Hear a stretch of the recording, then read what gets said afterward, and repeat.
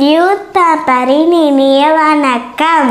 மறக்காமல் சப்ஸ்கிரைப் பண்ணுங்கள், பக்கத்தில் இருக்க பெல் ஐக்கான் கிளிக் பண்ணுங்கள். Thank you friends. Group 2 prelims clear பண்ணி இப்போ குரூப் 2 மெயின்ஸ் போகிற எல்லாருக்கும் வாழ்த்துக்கள். இந்த குரூப் 2 மெயின்ஸ் இப்போ டெஸ்ட் 4 நம்ம கண்டக்ட் பண்ணுறோம். இது வரைக்கும் ஒரு டெஸ்ட் 17 டெஸ்ட் நம்ம கண்டக்ட் பண்ணியிருக்கோம். பரவாயில்ல, இது வரைக்கும் நீங்கள் படிக்கலைன்னா அதை அட்டன் பண்ணலாம் பரவாயில்ல. இனியாவது ஒழுங்காக ஃபாலோ பண்ணுங்கள். டெஸ்ட் சிலபஸ் போட்டிருக்கோம். ஸோ இந்த வாரம் நடக்க போகிற டெஸ்ட்டுக்கு என்னென்ன டாபிக்ஸ்லாம் படிக்கணும் அப்படின்றத ஜஸ்ட்டு மேலோட்டமாக நான் சொல்கிறேன். அந்த டாபிக்ஸ் நீங்கள் நோட் பண்ணிக்கங்க. அந்த டாபிக்ஸ்க்கான பாயிண்ட்ஸை நீங்கள் எங்கே வேணாலும் ரெஃபர் பண்ணுங்கள். முக்கியமாக தமிழ்நாடு கேரியர் சர்வீசஸ் நம்ம வெப்சைட் இருக்கும். அந்த வெப்சைட்டில் உள்ளே போனீங்கன்னா யூனிட் 1, 2, 3 மூணுத்துக்குமே தனித்தனியாக நோட்ஸ் இருக்குது. தமிழ்லேயும் இருக்குது, இங்கிலீஷ்லேயும் இருக்குது. நீங்கள் டவுன்லோட் பண்ணி வச்சுக்கோங்க. இது இல்லாமல் வேறு எந்த மெட்டீரியல், எந்த அகாடமி, எந்த கைடு வேணாலும் நீங்கள் பாருங்கள். பட் எல்லாத்தையும் ரெஃபரன்ஸாக வச்சுக்கோங்க. பட் நீங்கள் ஓனாக நோட்ஸ் எடுங்க. ஒவ்வொரு டாப்பிக்கும் நீங்கள் ஓன் நோட்ஸ் எடுக்கணும். படித்து இம்பார்ட்டண்ட் என்ன, எது நம்ம எக்ஸாமுக்கு கொடுக்கலாம் அப்படின்றது நீங்கள் படித்து ஓன் நோட்ஸ் நீங்கள் எடுங்க. உங்களோட ஓன் ஹேண்ட் ரைட்டிங் அந்த மெட்டீரியல் தான் நீங்கள் படிக்கணும்.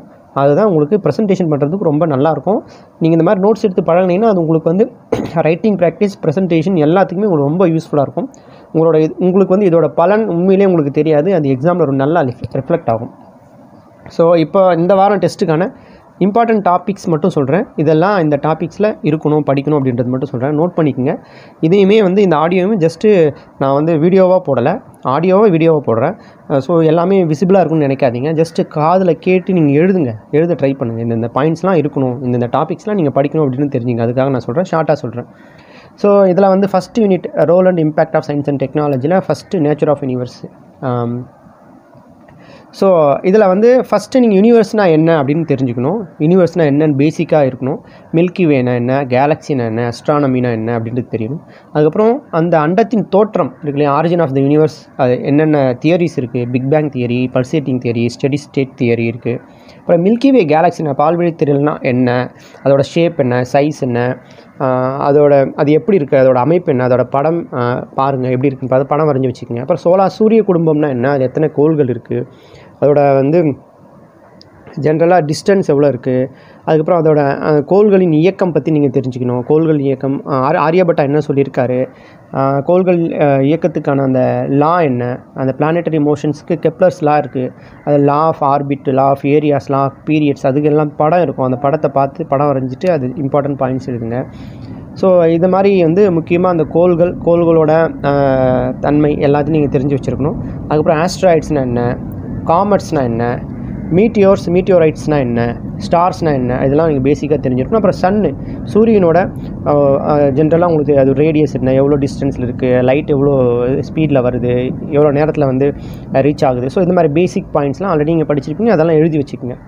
அடுத்து வந்து ஜென்ரல் சயின்டிஃபிக் லாஸ் வந்து நிறைய லாஸ் இருக்குது. அது கடல் மாதிரி. பட் நான் இம்பார்ட்டன்ட் மட்டும் சொல்கிறேன், கண்டிப்பாக அதெல்லாம் தெரிஞ்சிருக்கணும். அதில் வந்து நியூட்டன்ஸ் லா தெரிஞ்சிருக்கணும், law of motion, first law, second law, third law தெரிஞ்சிருக்கணும்.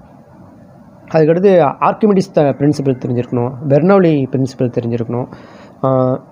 அடுத்து வந்து பாயில்ஸ் விதி, அதாவது பாயில்ஸ் லா, சார்லஸ் லா, அவோகாட்ரோஸ் லா, டால்டன்ஸ் லா, இதெல்லாம் தெரிஞ்சிருக்கணும். வேறு வந்து இந்த கூலும்ஸ் லா, லென்ஸ் லா, அதுக்கப்புறம் கிர்ச்சாஃப் கரண்ட் லா, ஜூல்ஸ் லா, வேறு இந்த ஸ்னெல்ஸ் விதி இருக்குல்ல, ஸ்னெல்ஸ் லா. ஸோ இந்த மாதிரி அப்புறம் பிளாங்க்ஸ் லா, வேறு வந்து ஹைசன்பர்க் அன்சர்டைனிட்டி பிரின்சிபல். ஸோ இதெல்லாம் ரொம்ப முக்கியம். ஸோ இந்த மாதிரி லாஸ்லாம் நீங்கள் தெரிஞ்சு வச்சுக்கோங்க. அதுக்கடுத்து டாபிக் வந்து பார்த்திங்கன்னா ஜென்ரல் சயின்டிஃபிக் இன்ஸ்ட்ருமெண்ட்ஸு. இதை எப்படி கேட்பாங்கன்னா, general scientific instruments current அஃபேர்ஸோடு relate பண்ணுங்கள். ரீசெண்டாக ஏதாவது சயின்டிஃபிக் இன்ஸ்ட்ருமெண்ட்ஸ், ஏதாவது இன்வென்ஷன் கண்டுபிடிச்சிருப்பாங்க, ஏதாவது பயன்பாட்டுக்கு வந்திருக்கும், அது என்னன்னு பாருங்கள். அது மாதிரி பார்க்கணும். ஜென்ரலாகவும் உங்களுக்கு தெரிஞ்சிருக்கணும். இதெல்லாம் குரூப் 2 படிச்சிருப்பீங்க. ஜஸ்ட்டு இப்போ எக்ஸாம்பிள் சைக்ளோட்ரான், அது என்ன, அந்த இன்ஸ்ட்ருமெண்ட் என்ன, எதுக்கு யூஸ் ஆகுது. ஸோ இந்த மாதிரி தான். எண்டோஸ்கோப்பு, ஜஸ்ட் எக்ஸாம்பிளுக்கு ஹைக்ரோஸ்கோப் எல்லாமே நம்ம ஆல்ரெடி படிச்சது. Lactometer, telemeter, teleprinter telescope, tonometer. So இந்த மாதிரி நிறைய அந்த உங்களுக்கு வந்து சயின்டிஃபிக் இன்ஸ்ட்ருமெண்ட்ஸ், அது என்ன எதை மெஷர் பண்ண பயன்படுது அப்படின்றது தெரியணும். அதுக்கடுத்து இன்வென்ஷன்ஸ் அண்ட் டிஸ்கவரிஸ், அதான் அந்த யார் என்னென்ன கண்டுபிடிச்சாங்க, எப்போ கண்டுபிடிச்சாங்க அப்படின்னு தெரியும். லேட்டஸ்ட் இன்வென்ஷன் கண்டிப்பாக உங்களுக்கு தெரியணும். லாஸ்ட்டாக இருந்த நோபல் ப்ரைஸ், அது ரிலேட்டடாக இருக்கிற சயின்ஸில் வாங்கியிருப்பாங்களே, ஃபிசிக்ஸ், கெமிஸ்ட்ரி, இதெல்லாம் நோபல் ப்ரைஸ் வாங்கியிருப்பாங்களே, அது ஃபுல்லாக என்ன, எதுக்காக வந்து நோபல் ப்ரைஸ் கொடுத்தாங்க, என்ன கண்டுபிடிச்சிருக்காங்க அப்படின்றத பார்த்து அது எழுதுங்க. இந்த டிஸ்கவரிஸ் அண்ட் இன்வென்ஷன்ஸ் வந்து எல்லாமே நீங்கள் ஆல்ரெடி குரூப் 2 ப்ரிலிம்ஸில் நீங்கள் படித்தது தான்.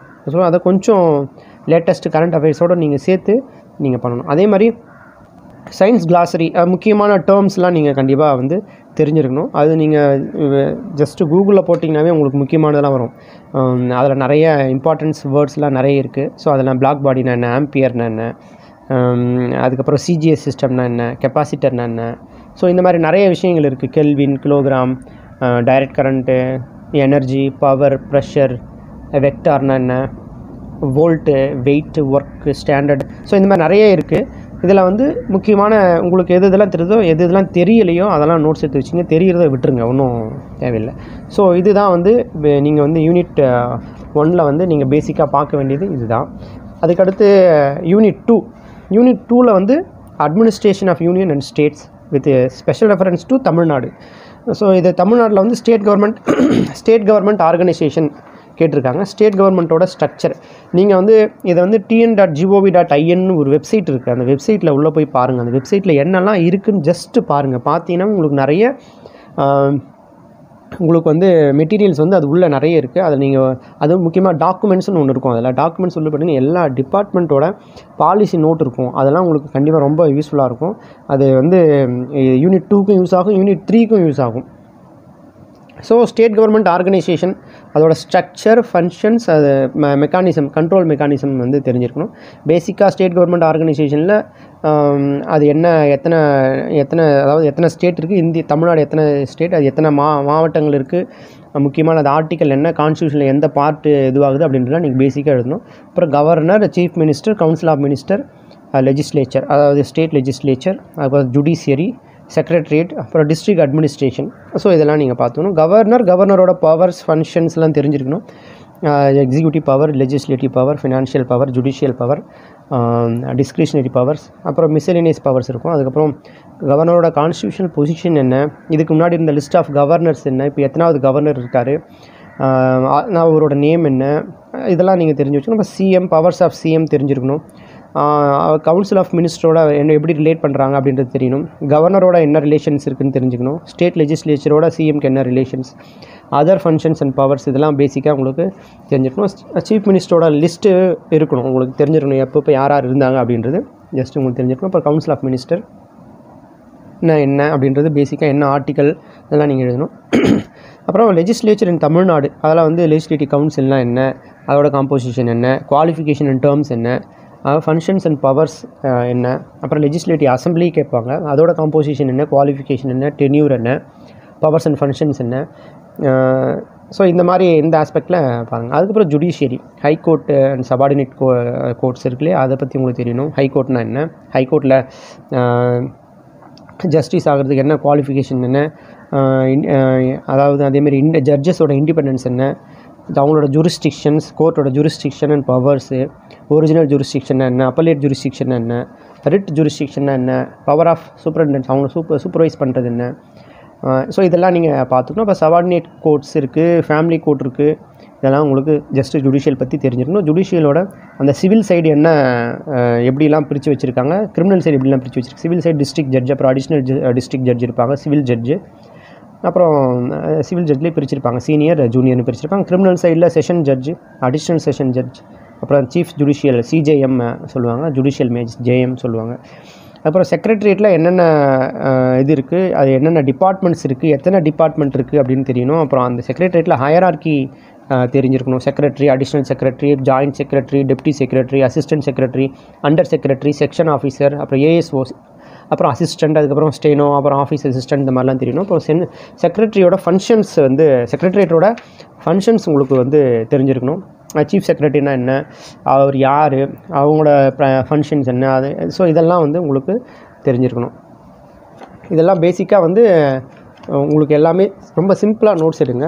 ஸோ அடுத்து வந்து யூனிட் 3, அதாவது socio economic issues in India and Tamil Nadu ரெண்டுமே நீங்கள் பார்க்கணும். அதில் பாப்புலேஷன் எக்ஸ்ப்ளோஷன் வந்து ஃபஸ்ட்டு டாபிக். அதில் பாப்புலேஷன்னா என்ன அப்படின்றது தெரிஞ்சிருக்கணும். அப்புறம் வந்து பாப்புலேஷன் க்ரோத்தோட என்னென்ன ஃபேக்டர்ஸ்லாம் வந்து, அதாவது factors determining population growth, birth ரேட்னா என்ன, டெத் ரேட்னா என்ன, மைக்ரேஷன், அவுட் மைக்ரேஷன்னா என்ன, இன் மைக்ரேஷன்னா என்ன, பர்த் ரேட்னா என்ன, டெத் ரேட்டு, ஸோ இதெல்லாம் நீங்கள் வந்து தெரிஞ்சிருக்கணும். பாப்புலேஷன் அண்ட் எக்கனாமிக் டெவலப்மெண்ட் பற்றி உங்களுக்கு சில பாயிண்ட்ஸ் தெரிஞ்சிருக்கணும். அப்புறம் பாப்புலேஷன் எக்ஸ்ப்ளோஷன்னா என்ன, காசஸ் ஆஃப் பாப்புலேஷன் எக்ஸ்ப்ளோஷன், அது ஹை பர்த் ரேட், அதுக்கு முன்னாடி தான் low death rate, early marriage, social and religious reasons எல்லாம் இருக்குது, poverty, standard of living, illiteracy. So இதெல்லாம் அதில் பாயிண்ட்ஸில் இருக்கணும். அதுக்கப்புறம் வேறு அதாவது பாப்புலேஷன் எக்ஸ்ப்ளோஷனோட எக்கனாமிக் அதாவது பாப்புலேஷன் எக்ஸ்ப்ளோஷன் வந்து எப்படி அந்த பொருளாதாரத்தை பாதிக்குது, பொருளாதாரத்தை எப்படி வந்து அப்டாக்கிள் ஹிண்ட்ரன்ஸாக இருக்குது அப்படின்றத நீங்கள் தெரிஞ்சுக்கணும். இப்போ ஃபுட் ஷார்ட்டேஜ் வரும், அதாவது அதுக்கப்புறம் வந்து நேஷ்னல் பெர் கேபிட்டா இன்கம் வந்து குறையும், லோ சேவிங்ஸ் இருக்கும், அப்புறம் ரிடக்ஷன் இன் கேபிட்டல் ஃபார்மேஷன், அன்எம்ப்ளாய்மெண்ட் வரும், அண்டர் எம்ப்ளாய்மெண்ட் இருக்கும், உமன் லேபர் வந்து இருக்காது, அப்புறம் வந்து லோ லேபர் எஃபிஷியன்சி. ஸோ இதெல்லாம் வந்து நிறைய இந்த மாதிரி பாயிண்ட்ஸ்லாம் நீங்கள் டெவலப் பண்ணலாம் நீங்கள். அதுக்கப்புறம் வந்து இது வந்து பாப்புலேஷன் அதிகமாச்சுனாவே அது ஃபினான்ஷியல் பர்டன் டு கவர்மெண்ட்டு அது மாதிரி வரும். அப்புறம் இந்த பாப்புலேஷனை கண்ட்ரோல் பண்ணுறதுக்கு என்னென்னலாம் பண்ணலாம் அப்படின்றது இருக்குது. கப்புள் ப்ரொடெக்ஷன் ரேட், சிபிஆர் இருக்குது, இன்ஃபேன்ட் மார்ட்டாலிட்டி ரேட்டு, ஐஎம்ஆர், அதுமாதிரி late marriages, legal steps, family planning இதெல்லாம் இருக்குது. அப்புறம் இதில் பாப்புலேஷனுக்கு வந்து நிறைய தியரி இருக்குது. அது என்னென்ன தியரி யார் சொல்லியிருக்காங்க அப்படின்றது நீங்கள் பார்க்கணும். முக்கியமாக மால்தூசியன் தியரி ஆஃப் பாப்புலேஷன், அந்த தியரி என்ன சொல்லுது, ஸோ பாப்புலேஷனுக்கும் பெர் கேபிட்டா அவுட்புட்டுக்கும் என்ன ரிலேஷன்ஸ் இருக்குது அப்படின்னு தெரிஞ்சிருக்கணும். அப்புறம் டெமோகிராஃபிக் டிரான்சிஷன் தியரின்னு ஒன்று இருக்குது, அது நீங்கள் தெரிஞ்சுக்கணும். அது ஸ்டேஜ் 1 என்ன, ஸ்டேஜ் வந்து high birth rate and death rate, stage 2 வந்து high birth rate and low death rate, stage 3 வந்து low birth rate and death rate ரெண்டுமே லோவாக இருக்கும். இந்த மாதிரி நீங்கள் பார்க்கணும். அப்புறம் சென்சஸ்னு என்னென்னு பார்க்கணும், பாப்புலேஷன் சென்சஸோட யூசஸ் என்ன அப்படின்றது தெரிஞ்சிருக்கணும். இந்தியன் பாப்புலேஷனோட கேரக்டரிஸ்டிக்ஸ் வந்து பேசிக்காக உங்களுக்கு தெரிஞ்சிருக்கணும். இப்போ ரீசன்ட் பாப்புலேஷன் பாலிசி இல்லை பாப்புலேஷன் பாலிசி என்னென்னலாம் இருக்குது அப்படின்னு தெரியணும். நேஷ்னல் பாப்புலேஷன் பாலிசி இப்போ படித்து வச்சுக்கோங்க. அதுக்கப்புறம் அன்எம்ப்ளாய்மெண்ட் இஷ்யூஸ், தமிழ்நாடு இந்தியா ரெண்டுமே பார்க்கணும். மீனிங் ஆஃப் அந்த எம்ப்ளாய்மெண்ட் அன்எம்ப்ளாய்மெண்ட் அப்படின்னா என்னென்னு தெரியணும். அதுக்கப்புறம் காசஸ் ஆஃப் அன்எம்ப்ளாய்மெண்ட், அந்த high population growth, insufficient rate, அதுக்கப்புறம் options of employment opportunities, seasonal employment. So இந்த மாதிரி நிறைய விஷயங்கள் இருக்குது. இந்த அன்எம்ப்ளாய்மெண்ட் ப்ராப்ளம் எப்படி சால்வ் பண்ணலாம், என்னென்ன மெஷர்ஸ்லாம் எடுக்கணும் அப்படின்ற மாதிரி இருக்கும்.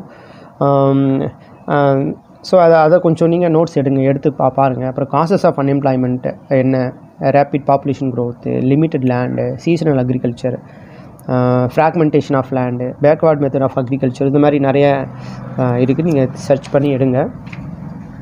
அதுக்கப்புறம் சைல்டு லேபர் உங்களுக்கு அடுத்த டாபிக் இருக்குது. சைல்டு லேபர்னால் என்ன, டைப்ஸ் ஆஃப் சைல்டு லேபர் என்னென்னு பாருங்கள். Within family, within the family but out side home இருக்குது, அவுட் சைடு ஃபேமிலி இருக்குது. அப்புறம் மைக்ரண்ட் சைல்டு லேபர் என்ன, பாண்டட் சைல்டு லேபர்னால் என்ன, தெருவில் இருக்க சில்ட்ரன்ஸு. ஸோ இந்த மாதிரி நிறைய அபண்டன்ட் சில்ட்ரன், ஆர்ஃபன் சில்ட்ரன் இப்படிலாம் இருக்குது. இன்விசிபிள் சைல்டு லேபர்னால் என்ன, magnitude of child labour global level எப்படி இருக்குது, இந்தியா லெவல் எப்படி இருக்குது, தமிழ்நாடு லெவல் எப்படி இருக்குது அப்படின்றது தெரிஞ்சிருக்கணும். அதுக்கப்புறம் வந்து causes of child labour, consequences of child labour இதெல்லாம் உங்களுக்கு தெரிஞ்சிருக்கணும். அப்புறம் வந்து யுனைடெட் நேஷன்ஸ் ஜென்ரல் அசம்பிளியில் வந்து ரெசல்யூஷன் வந்து 2002 ஒன்று ஃபார்ம் பண்ணியிருக்காங்க சைல்டு லேபருக்காக. அதுனா என்னெல்லாம் பண்ணியிருக்காங்க அப்படின்ட்டு தெரியணும். History of child labour legislation உங்களுக்கு தெரியணும். 1948 ஸ்டார்ட் ஆகும். இந்த சைல்டு லேபர் ஆக்ட் ஒன்று 1986 இது பண்ணியிருப்பாங்க, அது என்னென்னு தெரிஞ்சிடணும். கான்ஸ்டியூஷனல் ப்ரொவிஷன் என்ன, ஆர்டிகல் 23 என்ன, 24 என்ன, 39EF என்ன, ஆர்டிகல் 45 என்ன, அப்புறம் லீகல் ப்ரொவிஷன் அதாவது ப்ரொஹிபிஷன் ஆஃப் சைல்டு லேபருக்கு என்னென்ன லீகல் ப்ரொவிஷன்ஸ் இருக்குது, ஃபேக்ட்ரிஸ் ஆக்ட் 1948. ஸோ அதுக்கப்புறம் இந்த மாதிரி நிறைய மைன்ஸ் ஆக்ட் இருக்குது, 1952 இருக்குது. இந்த மாதிரி ஆக்ட்ஸ்லாம் நீங்கள் கொஞ்சம் பார்த்து எடுங்க. அப்புறம் இது வந்து சைல்டு லேபரோட அந்த ஆக்ட் இருக்கு இல்லையா, 1986 ஆக்ட்டு, அந்த ஆக்டோட ஃபீச்சர்ஸ் பார்த்துக்குங்க. அதுக்கப்புறம் நேஷ்னல் சைல்டு லேபர் பாலிசி 1987 பார்த்துக்குங்க. அதுக்கப்புறம் இந்த நேஷ்னல் சைல்டு லேபர் ப்ராஜெக்ட்ஸு அது என்னென்ன இருக்குது, தமிழ்நாட்டில் எங்கெங்கே இருக்குது, அதோடய ஃபீச்சர்ஸ் என்ன, ரோல் ஆஃப் NGOs என்ன இருக்குது, இதெல்லாம் நீங்கள் பார்த்துக்குங்க. இதெல்லாம் கண்டிப்பாக இருக்கணும். இந்த பாயிண்ட்ஸ்லாம் நீங்கள் ரெடி பண்ணணும். நீங்கள் ரெஃபரன்ஸ் மெட்டீரியல் எதை வேணாலும் நீங்கள் எடுத்துக்கங்க. ஈவன் நான் இப்போ சொன்ன டாப்பிக்லாம் நீங்கள் கூகுளில் சர்ச் பண்ணாவே வரும், எக்கச்சக்கமான இது இருக்கும். அதெல்லாம் நீங்கள் படித்து பார்த்துட்டு ஷார்ட்டாக நோட்ஸ் எடுத்து வச்சுக்கோங்க. அதுக்கப்புறம் டிஎன் கேரியர்ஸ் சர்வீசஸ்னு ஒரு 2 வெப்சைட் சொன்னேன், அதெல்லாம் பாருங்கள். இது இல்லாமல் நீங்கள் வெளியில் எந்த கைடு, எந்த மார்க்கெட்டில் இருக்கிற எந்த கைடு இல்லை எந்த அகாடமியோட எதுனாலும் உங்களுக்கு நோட்ஸ் கிடைச்சா வாங்கிக்கிங்க. ஆனால் அது எல்லாமே ரெஃபரன்ஸ் தான். தயவுசெய்து சோம்பேறித்தனப்பட்டுக்கிட்டு எழுதுறதுக்கு சோம்பேறித்தனப்பட்டுக்கிட்டு சும்மா எதையோ ஒரு இருக்கிற அப்படியே கைடு அப்படியே படிச்சுட்டு போகாதீங்க. அது ப்ரிலிம்ஸுக்கு தான் யூஸ் ஆகும், மெயின்ஸுக்கு உங்களுக்கு யூஸ் ஆகவே ஆகாது. மெயின்ஸுக்கு நீங்கள் படிக்கணும், நிறைய படிக்கணும், கம்மியாக நோட்ஸ் எடுக்கணும், அதை திரும்ப நீங்கள் ரிவைஸ் பண்ணி எழுதி பழகணும், அழகாக நீங்கள் ப்ரெசென்ட் பண்ணணும். இது நீங்கள் பண்ணிங்கன்னா தான் உங்களுக்கு நல்ல ஸ்கோர் கிடைக்கும். மெயின்ஸை பொறுத்த வரைக்கும் உங்களோட ப்ரெசன்டேஷன் ரொம்ப இம்பார்ட்டண்ட். ஹேண்ட் ரைட்டிங்கை விட ப்ரெசன்டேஷன், அதாவது ஹேண்ட் ரைட்டிங் நல்லா இல்லைனால பரவாயில்ல, லெஜிபிளாக இருக்கணும், படித்தா தெரியணும். ஆனால் அந்த ப்ரெசென்ட் பண்ணுறது அழகாக நீங்கள் ப்ரெசென்ட் பண்ணால் போதும். ஸோ அதனால் ப்ரெசன்டேஷனில் ஃபோக்கஸ் பண்ணுங்கள். நிச்சயமாக நீங்கள் எவ்ரி வீக் வந்து யூனிட் வைஸ் நான் இந்த மாதிரி ஜஸ்ட் என்ன டாபிக் படிக்கணுன்றது சொல்லுவேன். அதை நீங்கள் பார்த்து நீங்கள் ஓனாக ரெஃபர் பண்ணி எழுதுங்க. ஹார்ட் ஒர்க் பண்ணுங்கள், வேறு வழி இல்லை. நீங்கள் இதை பண்ணால் தான் நம்ம மெயின்ஸில் நல்லா பண்ணி வேலை வாங்க முடியும். ஸோ எல்லாம் நல்லா பண்ணுங்கள். All the best. அடுத்த யூனிட் அடுத்தடுத்த டெஸ்ட்டுக்கு வீடியோ போடுவேன்.